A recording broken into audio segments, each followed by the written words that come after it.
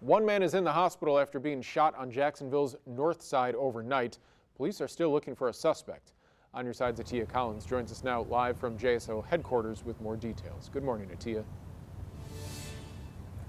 Good morning, Rich. Police say this man was standing outside of an apartment when he was shot. Now, this happened in the 1600 block of Brook Forest Drive. Take a look at this video of the area. The incident happened around 11:30 last night. We know the victim was shot in the abdomen and was taken to the hospital in life-threatening condition. Now, this shooting comes hours after Sheriff T.K. Waters held a crime prevention walk on Jacksonville's south side. There, the sheriff talked about the need for better communication between the community and police to help address crime. Take a listen.